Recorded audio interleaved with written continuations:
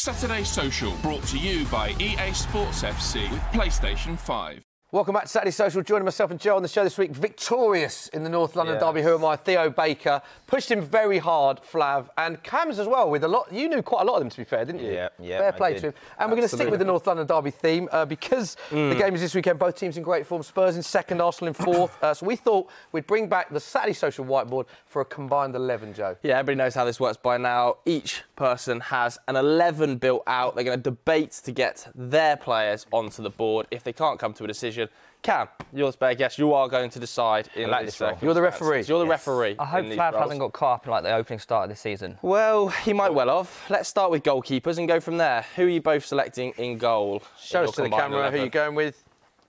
Ramsdale and Vicario. Oh, it's just, what's the point of doing this if he's not going to actually, like, be serious? I am taking it seriously, actually. Go on, Flav. I would say that he's... you're not even sure if he's your first team. He's still my first choice keeper. Yeah, but is he Arteta's? Well, we'll find out. Well, can I... Who do you think starts, on a serious note, this weekend? I think Ramsdale starts, because Raya started midweek. What a crazy... But he also started against Everton. Yeah, but I feel like Ramsdale's got more heart in it for North London derby. Oof. What a crazy situation Arteta has put himself in with this team. 2 first-choice keepers. Oh, it's just very strange, very odd. Okay. Vicario, I'd put in there, right? Really good goalkeeper. Second best goalkeeper statistically in the Italian league last year, Serie A. First best in terms of shots saved in the Premier League. Yeah, second best save ratio in the Premier League. Only Alisson. Oh, it's Alisson, so my bad. Second then. That player was 11th statistically as goalkeeper last season. And you're saying he's... In terms of shot stopping? Just generally. Who would you start every week in goal for Arsenal? I would still start Ramsdale.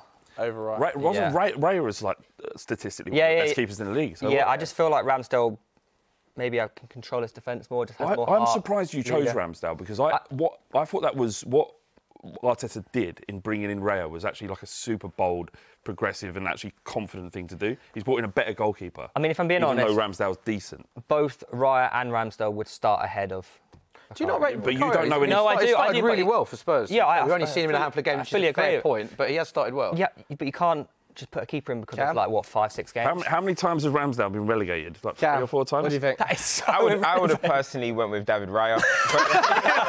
We haven't got the Raya magnet. What are we doing? I would have went with Raya, but because Ramsdale lost his position, I'm going to go with Vicario. There is no way. It's ridiculous. He doesn't have a dog in the fight. There is no way out of Ramsdale and Raya you can put a Spurs keeper in this combined 11. That is ridiculous. Right back. Are you serious? No, How is this happening? You said Spurs with a very sort of strange... I heard that tone in your voice. Both Ramsdale and Raya are better. Both of them. Like, there's no conversation. There's no conversation. Why didn't you take Raya then? So I like Ramsdale more.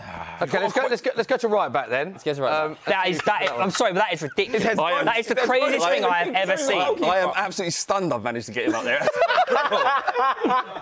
Let's go right back. I feel like he will be Italy's #1 by the end of the season, by the way. Ahead of Donnarumma. Absolutely, you wait. This is madness. Right back. I swear, if I was saying stuff like this, I'd be crucified. Are we going to have disagreement at right back? Right. Who are you gone with? I can't see how we can have a disagreement at right back. But that's a centre back. He's a literal right back. Pedro. Ben White was surely one of the best right backs in the league. I can't be having this. A makeshift right back. No, I'm sorry. There he is. There's actually no question, and he's been quite wide actually. That's all right. There's no question. Wasn't Ben White actually sort of taken out of the Arteta's plans as a right back? No, I'm just asking because you put him up there so quickly. Like it was Arsenal fans calling for Ben White to be brought back in. He's one of our best players last year. But your manager were like, I'm not sure if he features this season. So is he even a starting right back? Played like the last 3 games. Yeah, but after the Arsenal fans went like 5 games this season. Am I wrong about what I'm saying? He's better than Pedro Porro, hands down. But am I wrong that your manager doesn't actually think he's your first choice right back? He does think he's first choice. Does he? Because that's not what I've heard. Ben White's up. Let's go to the centre backs. Is there any? Surely some agreement at centre half. We've got to say Saliba. Let's be honest. Saliba's got to be there, right? I think one of the best centre backs in the league. Unbelievable player. You both got Saliba. I would say Saliba's the best centre back. Where do you think? Just quickly, Theo, where do you think he ranks in terms of the best centre backs in the league? He's number one. He's number one. You think he's the best centre back in the Premier League? 100%. Cam? No, I still got I got Stones, I got Diaz, and then I got Saliba. OK. Who's the other centre-back you're disagreeing on then? Well, if you're disagreeing with me on Romero, then you're disagreeing with Lionel Messi. I think Romero is so overhyped, man. Gabriel was, since the World Cup, he's arguably better than Saliba, especially last season. What, the World Cup that he won? I'm talking about Premier League. All right, sorry. And also, what, carried by Messi? I'm sorry, I don't. Messi says He gets more red cards than appearances. No, this geezer is elite, right? And I don't see anyone out there who understands how good Romero is. No, I would put fully Gabriel agree. in I fully agree. To be fair to what you great. said, Flav is actually not lying when he says Lionel Messi did describe him as the best centre back in the world. Slightly, you know. He might have had an agenda, but he still said it. He still said it. To be fair, Flav, a lot of people don't believe what he says, but that was true. I think Romero is a quality centre back, but if you actually look at it objectively, Gabriel is better. No one outside of Arsenal is taking Gabriel over. I think they are. Do you think Gabriel's better than Romero? Yeah. Yeah, I really do. That's madness. Go on, Cam. He was better than Saliba last season. They're both two top players. What do you think, I'm going to go with Romero. Thank you. Because you know what, this is ridiculous. It's actually ridiculous. No, it's ridiculous. A Man United fan favouring a Spurs player over Arsenal. Shock. Sorry, winning the World Cup good or bad? My reasons is, I think I do agree that Gabriel was good last season. But once Saliba went down... This is outrageous. When Saliba went down, Arsenal's title race completely went left. And Gabriel wasn't holding down the defence there. He also threw... They blamed Holding, but Gabriel's form dropped off massively towards the end of the season. So I think as a standalone defender, I'm going to go Romero. All right, left back. What I would say as well is, which is a false narrative, people saying he always gets cards. I think he's the only centre-back in the league that's played every minute. He has not given away a single foul at centre-back this entire season. And for someone that's played every game, is an incredible statistic. And a false narrative that he gets booked a lot this season. He hasn't been booked once. Yeah, if you rate Gabriel, I'm not saying Gabriel's a bad player, but if you rate him above Romero, then you're underrating Tottenham. And I'm curious to see what you think of us. Let's move on. Left back. I can't. I've just seen it left back. This is just the most ridiculous thing I've ever seen in my life. Go on, you're putting forward. I'm taking Destiny as left back. And you're facing Zinchenko, right? Well, Zinchenko is the right answer. Udogie has had a great season, but OK, tell me what he did last season. What you bought? He was Udinese. He was rated as an excellent left wing back. What I'm going to ask you about Zinchenko is that you bought someone to replace him. If Timber wasn't injured, he wouldn't even be in your team. Don't get a great season last season. Yeah, he did, yeah. But let's be serious. Zinchenko! I know, Zinchenko's a quality. What does that mean? It's Zinchenko. He's better at football than Udogie. And he's a better left back. You didn't even know he existed before the start of the season. That's my point. Don't tell me. But you don't know anything about him. His ceiling is... Let's be real, though. Zinchenko did transform how Arsenal played football. You must admit Zinchenko is a top player. I'm not saying he isn't a top player. I just can't allow a second-choice player to get in ahead of one of our first choice. What kind of Spurs player? Cam, where are you coming down with that? Say it, Cal. Say it. I can't. Say it. I'm going to go with Zinchenko. It's a small sample size for me with... Inverted as well. So, Zinchenko... Come on, Magnet, come on. Flav, you're going to have to recorrect that. I'm not touching that. OK, let's move into the midfielders then. Is there any agreement in your midfield three? Let's have a look at your midfield threes. I actually want to change one of the players. Wow, OK. Yeah. What, are you going to change to Basuma? Midfield two, then? No, I'm going to take out Basuma. Oh, you're mad. Who have you got? So, with number 6, yeah? We're talking OK, so you both got Basuma. I originally had Basuma in, but I think I'm being too biased towards this season. I would actually prefer to have, but because of the formation I've gone, I'd prefer to have Maddison. Sorry. Where's Declan Rice? He's playing here. Where is Declan Rice? He's playing here, right? No, I'm playing a double pivot and a cam. A double pivot, right. I only play a single pivot, so... Where's Declan Rice? He's coming up next. Surely he's competing with Basuma for the 6. No, I'm playing double pivot. Playing them both. So what happens? So here's what's going to happen. Declan Rice has to be in this team, surely. Do you want me to show you the midfield? Yeah. Not over Basuma, no. So it'd go like, what? I'm playing... Well, I'm not playing... I'm playing a single pivot with 2 attacking midfielders. And you can only have Declan Rice or Basuma. I'm taking Basuma. Someone who was quite good at West Ham has played 4 or 5 games. Quite good. 5 games. What a European. Quite good. Oh, that Europe. Oh, yeah. Champions of Europe. Was Declan Rice better at West Ham than Basuma at Brighton? Ooh. No. Oh, that's crazy, man. Why is it?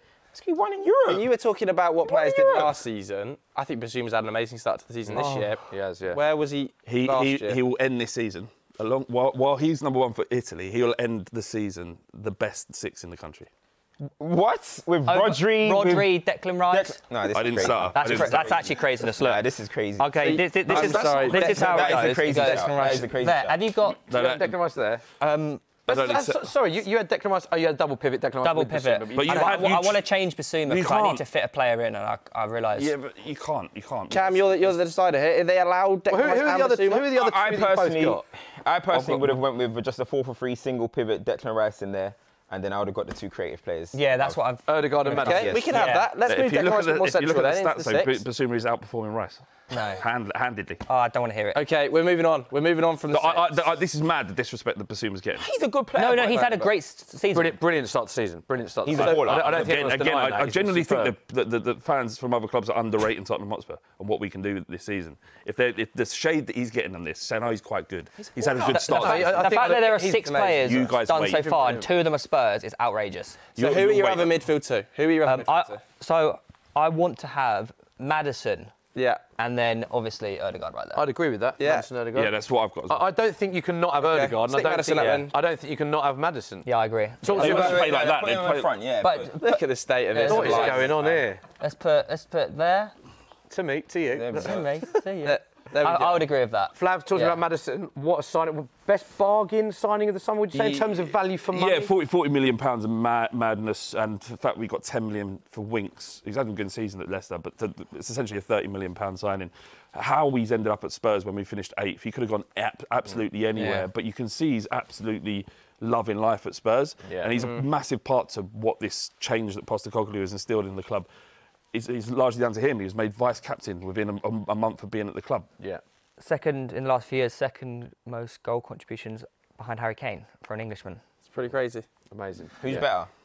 Odegaard Maddison is better. or Odegaard? Odegaard is better, but Maddison is on a high trajectory. Who do you think, Cams? You're the neutral? I think Odegaard's better. Yeah. I Okay. think Odegaard. Right, shall we move on to the forward position? So you've got We 3 might need to players. see all 3 here because Yeah. there's a bit of confusion about where Someone you are agree, placing where they them play, and where yeah. they're playing. Well, you've obviously. So what about if you reveal all 3 magnets at the Yeah. same time? Is this in the right order? Sorry. So my you've bad. gone for Son, maybe it's more like this. Jesus and Saka. Oh, you haven't. Okay. You've and gone for Son, Martinelli and I've Saka. got Son down through the middle, false 9, yeah. and I've got these 2. Saka, agreement though. I think, yeah, we've got to have Saka on, surely. Yeah. What a player. Maybe Flav, these in your team. You're as well. saying you're saying Son on the left. Yeah. Because that's his position, really. I know he's had like 1 game down the middle, but... I mean, it doesn't really matter. He does I've look good chosen in that. Arsenal- What do you, Arsenal Flav, what are your thoughts on that? Son in that false 9 it looks good in that position, doesn't he? It depends who we're playing against. The low block against Sheffield United played, it was a challenge for him because there was not space to use his pace. Against Burnley, when they tried to play out, he was unbelievable. And like against Arsenal, I'd anticipate. Yeah, it'd be interesting to see where he plays. I think Yeah. Richarlison's going to get back in the team after his little... Not yet. Not yet. I mean, it's maybe, but he's had 15 good minutes.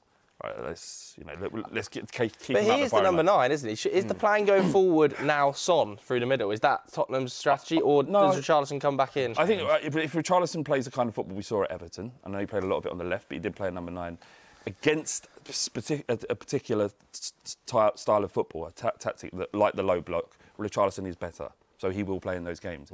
At Arsenal, at the weekend, it will be Son, because there's going to be space for us to exploit because of the way they play.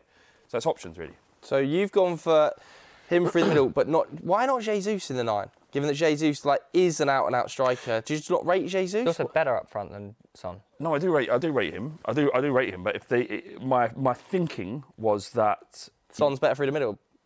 my thinking was that That's got to be the thinking because you've I got mean, him as a number 9. out of Bias. out of all the Arsenal front 3, I think between Saka, Jesus, Martinelli is probably the one you would drop if you had to be really critical. I don't watch Arsenal that much. Martinelli's also sensational. I think so if you really had to choose between Saka, Jesus, and Martinelli, You got Trossard though, innit? and you got Trossard, I think Trossard's a good player. I think Yeah. he might even be. Look, you're I'll happily put You're both him there. in agreement with the Suns then. Did you say that? Sorry, can we just pick Go up on that? That Cam's just said he thinks Trossard's better than Martinelli.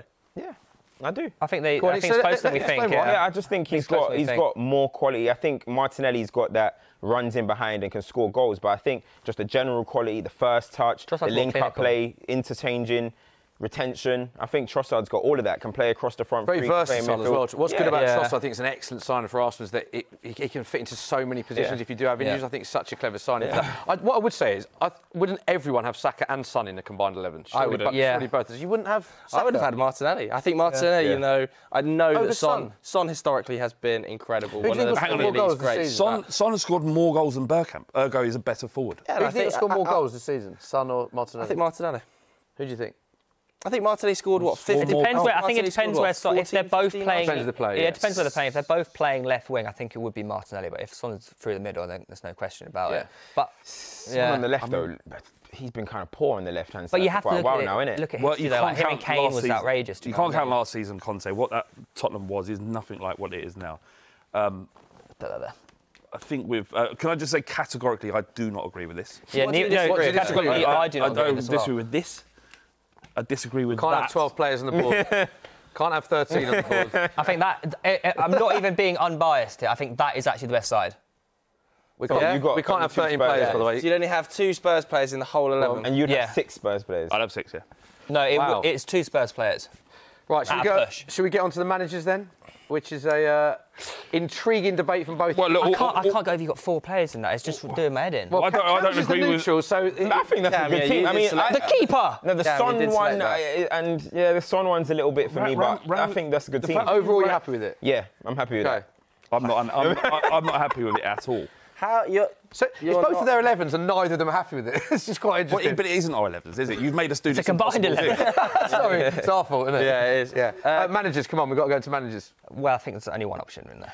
Look, he's had 5 games in the Premier League, but by the absolute love it. You love him, and he's a Spurs manager. You do like Ange, don't you? Yeah, but I like most Australians. They're all cool. They are cool.